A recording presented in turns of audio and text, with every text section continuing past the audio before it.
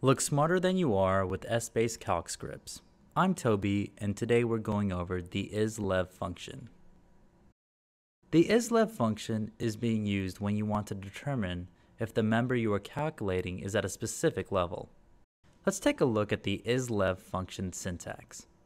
ISLEV returns true if the member being calculated is at the level listed. So in our syntax, we have ISLEV, open parentheses, dim name, comma, and either lev number or lev name, followed by close parentheses.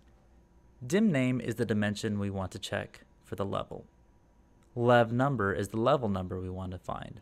And remember, it must be a non-negative integer, meaning it can be 0 and up. Lev name can be used instead of lev number as long as that level has been assigned a name in the Essbase outline. Now remember, ISLEV is a Boolean function, so it returns 1 for true or 0 for false. And like most Boolean functions, it's normally used in an if statement, but it doesn't have to be. Let's take a look at an ISLEV function using level number. In this example, we would like for sales to return 123 if the member is from the level 0 of the market dimension. Otherwise, for all other levels of the market dimension, we want sales to return 500.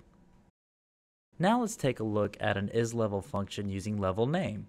In our outline, we've named level 0 as states. So in this syntax, you see that we're looking in the market dimension under the states. And if the member is from that level, we want sales to return 123. For all the other members, we don't want to do anything.